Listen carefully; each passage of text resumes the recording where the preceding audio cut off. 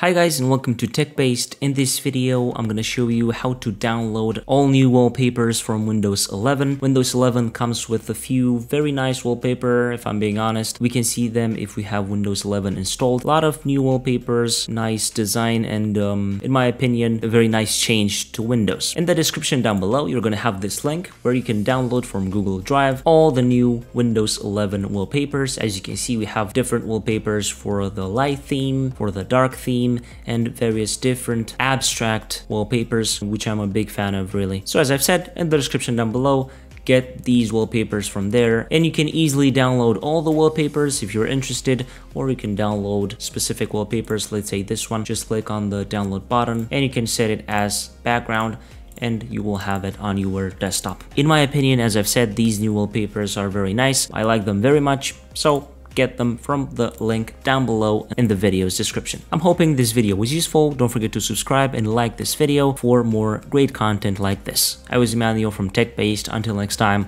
have a nice day.